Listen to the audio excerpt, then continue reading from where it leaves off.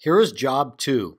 It is a number 10 envelope, no window, sealed, one sheet of 8.5 by 11, C-fold with a single BRE number 9 insert using trays 3 and 1. Press New Job. Press Manual.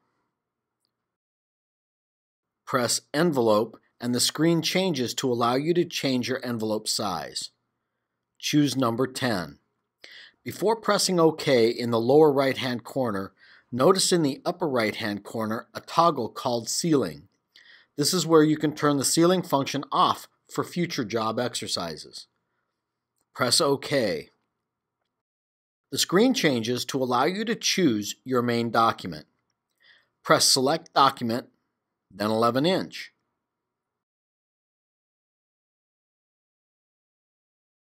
Press OK. Since the job requires a number 9 BRE also, select Add Enclosure.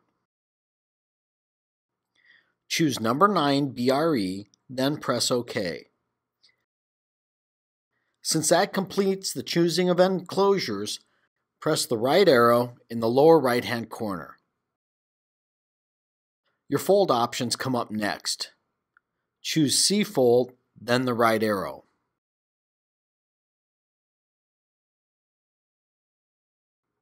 Right arrow again. The job is now portrayed on the screen. Notice the screen shows tray 2 is selected and there is no paper. Feed trays are selected by touching the screen in the document section for the tray that is selected, then touching the blank box that shows next to the feed station desired, like this.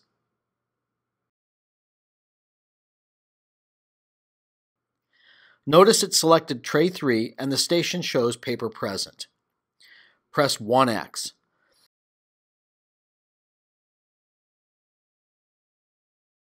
Choose Envelope Stop Position.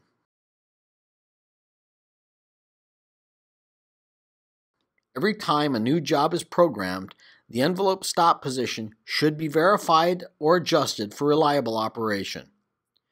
The machine pulls one envelope up to the insert table and stops, waiting for the operator to verify stop position and adjust it if necessary. Open the upper unit and look at the stop position. Notice if there is skew in the envelope on the insert table. It should be straight. Next, notice the blue paint mark on the feed table assembly. As a rough estimate of your stop position, this paint mark should line up with your flap fold. You can use a pen to mark the crease so it is easier to see, as I have done here. Decide if adjustments are needed. If it is close, you will usually want to run one and check the output, since that is the most important criteria to judge the job by. To adjust, close the upper unit and use the scale on the screen. Touch the arrows to move the envelope in the direction you desire. Since the crease of the fold is to the left of the paint mark, touch the right arrow. I will choose 4 increments and recheck the stop point.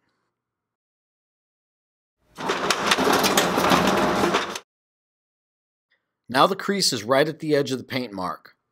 The output will need to be used to fine-tune this part of the adjustment. Close the upper unit. Touch the right arrow to check the opening of the envelope by the envelope fingers. The specifications are shown on the screen. Open the upper unit and check to see if the fingers are inside the envelope, adjusted correctly for the envelope size, and to make sure it is only opened enough to allow the insertion to occur.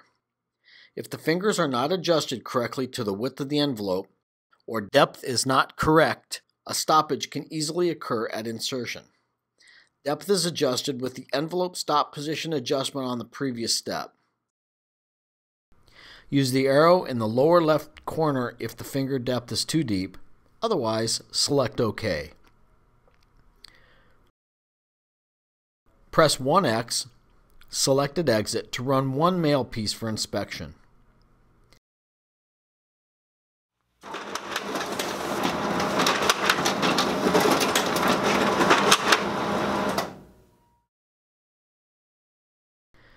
Inspect the mail piece. It should be inserted straight, and the inserted document should be close to the bottom of the envelope. The flap should close nicely along the crease. It should not fold the inserted documents. Press Start to run the job.